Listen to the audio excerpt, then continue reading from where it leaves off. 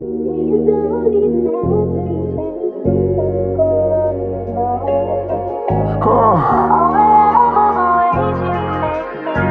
that shit ride, 88.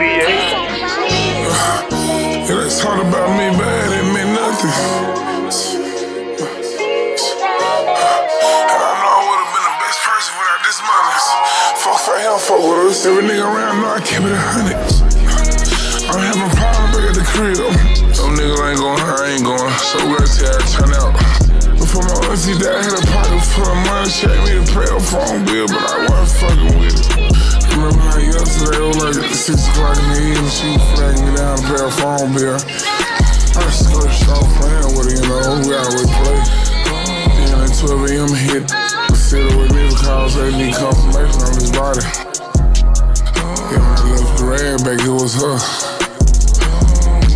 Yeah, I left the rag back, it was her.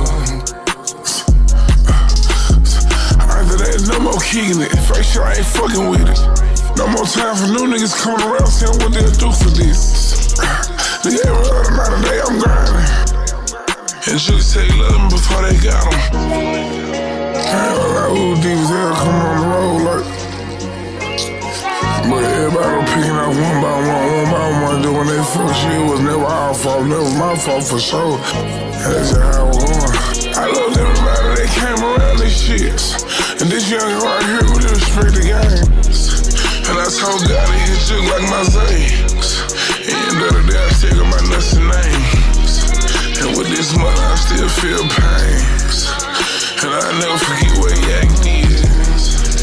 Told CP his kids like his.